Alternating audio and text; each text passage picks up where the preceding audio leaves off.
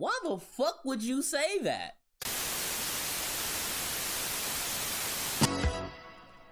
Nerd alert!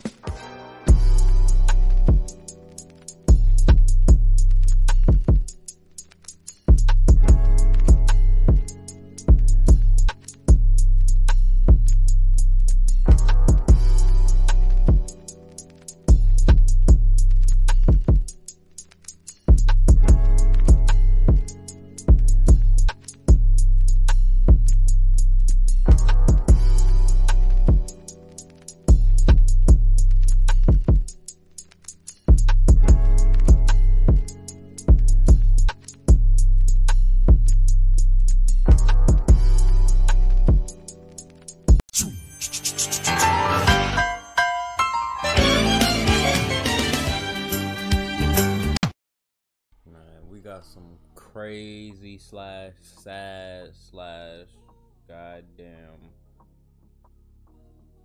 shit. Final moments of TikToker before she got shot by her drunk neighbor, bruh.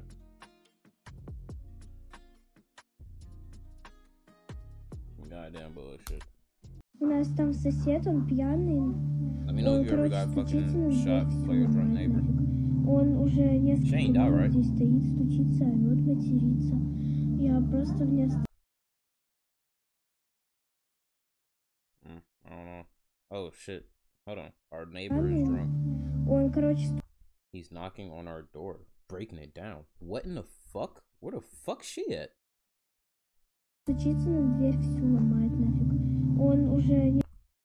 He's been knocking here for a few minutes. Now swearing.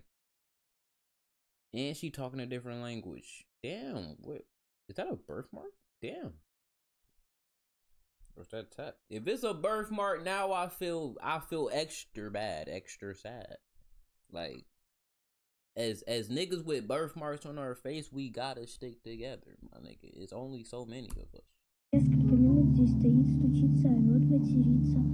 Я просто мне страшно. Remember the terrifying scene from The Shining? Oh, house, dude. Never seen this shit. Imagine this happening in real life. And imagine being a defenseless kid having to deal with this. Папа ушел в магазин. Я не знаю, что делать, короче. Он сначала прям долбился, будто ногой, а теперь вот, долбится. Why the fuck is he doing this shit? What is he trying to get into? Долбится, это прям слышно. Это очень жестко слышно. This is 9-year-old Felicia Kononchuk. She was a sweet little girl who had painted a heart on her face. She loved her family and she loved her TikTok friends. In a shocking twist, she took to live TikTok for some comfort as her crazed neighbor was trying to break into her home. Why? Felicia's TikTok followers, most of them children, watched helplessly as she was killed by 33-year-old Vasily Dunitz.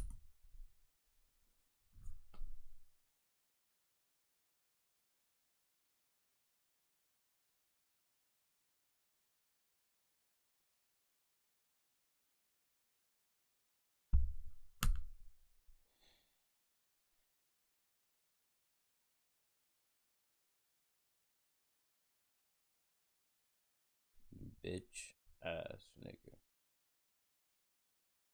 What? It's simply horrifying, and it makes you think just how fleeting life is.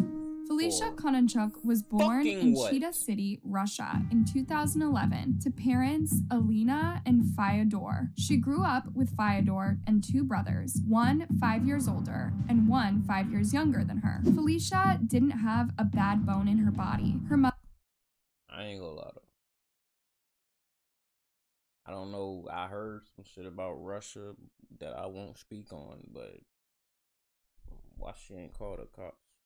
I'm just saying. I done heard some shit about Russia. I just heard. Felicia was the quintessential girly girl. She loved pink, flowers, and unicorns and did very well in school.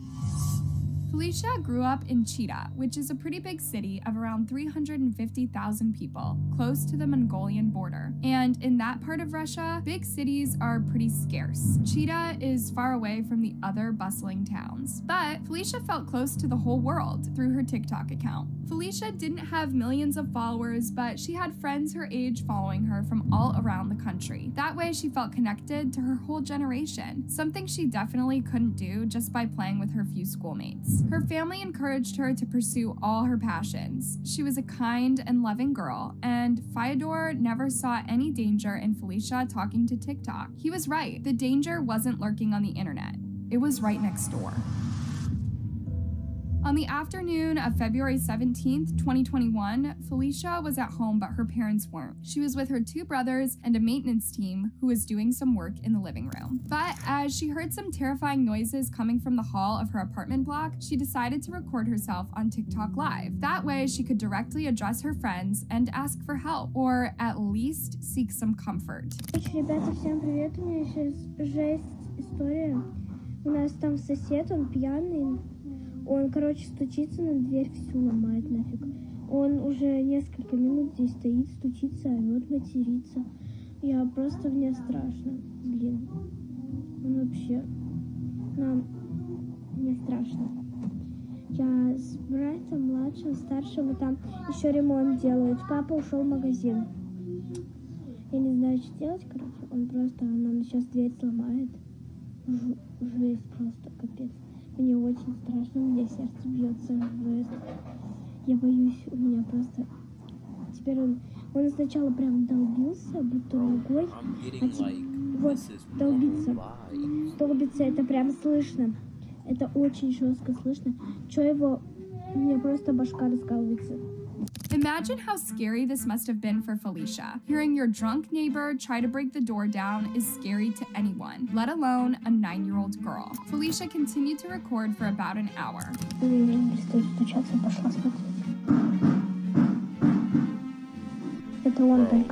No way, this nigga. Whoa, I'm about to hit y'all with a meme theory. Oh my god. Nigga, what if this was a setup by the parents?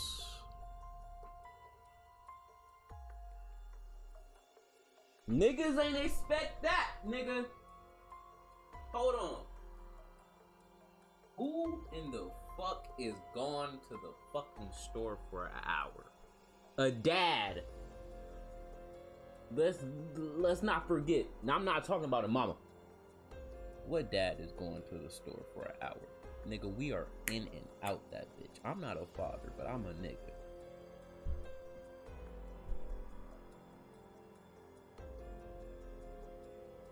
Peep. The girl, the narrator said she's recording for an hour. She said her dad's at the store. My theory, he might have had something. It's just one man's theory. Короче, вот, я как смогла, так записал, блин. Я боюсь, я пойду опять. You can even hear Felicia's little brother whimpering in the background, growing more and more scared by the minute.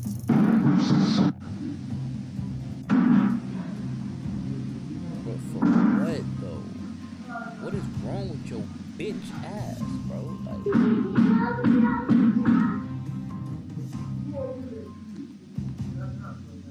Сказал вам по-честному, он уже, блин, час где-то стоит, стучится, я уже, блин, сердце страшно, жестко. Это жестко. Мой брат, короче, спрятался и все. Sadly, this wasn't the first time Felicia's neighbor was putting her life in danger. What I say? It's like I can just tell off people, like emotion, demeanor. Like I can just tell. What did I say? I tell you one thing. My theory and prediction record might be terrible, but you know, I'm always right, my nigga. And I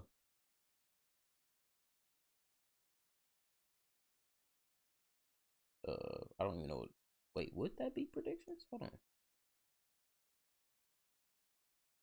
Fuck it.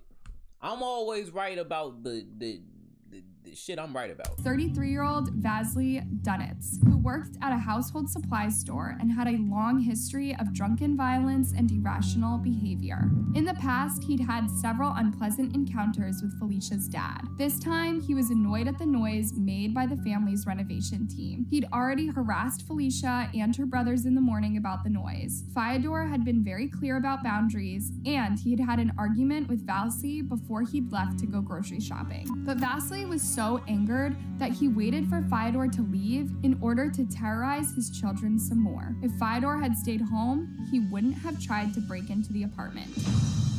Vasily banged on Felicia's door and shouted obscene insults for close to an hour, but it all seemed to dial down toward the end of her video. In fact, Felicia was almost certain he'd got bored of attacking the door. After her TikTok recordings, Felicia messaged some of her local friends, telling them about the distressing situation and asking for advice. One of her friends offered her to come to her place and take her for a walk, just until Fyodor returned home and handled the situation with Vasily, who seemed to have retreated to his apartment. So, as she thought Vasily got bored of trying to break in, Felicia quietly waited for her dad to come home and for her friend to knock on her door so that they could go walk in the local park.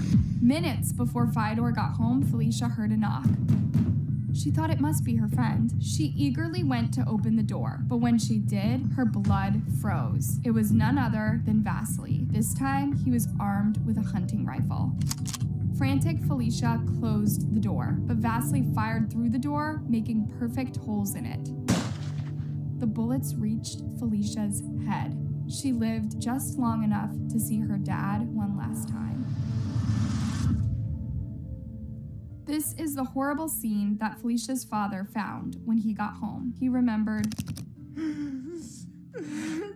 I ran into the corridor and saw my daughter covered in blood. She croaked, Dad, I've been killed. I took her in my arms and shouted to my son and the repair workers to call an ambulance. Fyodor.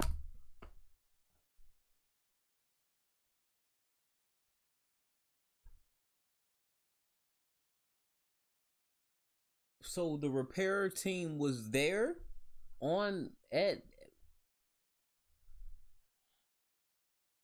okay.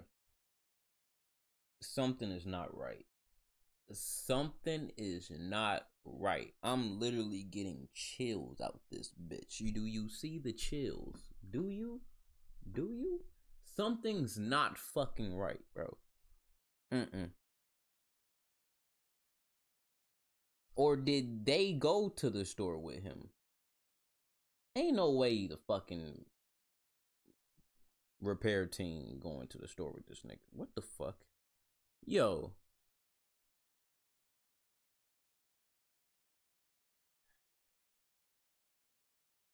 I don't know if Russia police would have did anything, but why didn't she call police though? Did the parents teach her to call these services as fast as he could, but they were 1 minute too late. My daughter died in my arms. When the ambulance arrived, I carried her to them, but the doctor said that she had no chance to survive.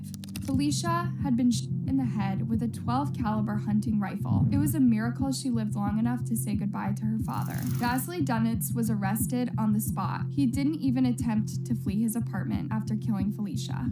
The question remains, why didn't the maintenance workers try to convince Vasily to back off? He pounded at Felicia's door for close to an hour, cursing and trying to bring the door down. Did the workers really not take his threats seriously? Or were they too afraid to confront him, worried that he had a gun? In the end, he really did have a gun, and poor Felicia stood right in its way.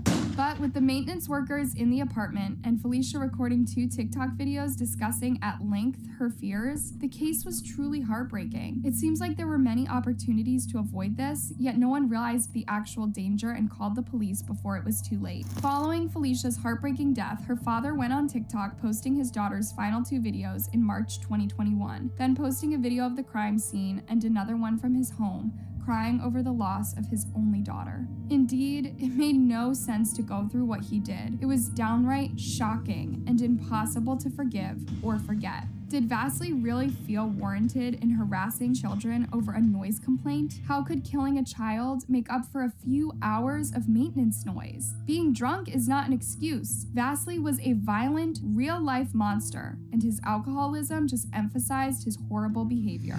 Fyodor's last TikTok video showed Vasily behind bars, waiting for his trial. People commented sharing their sympathy for Fyodor. Others complained that Fyodor wouldn't get a life sentence as the usual sentence for murder in Russia is just 10 years. Fyodor posted one last video showing him and his 4-year-old son at Felicia's funeral.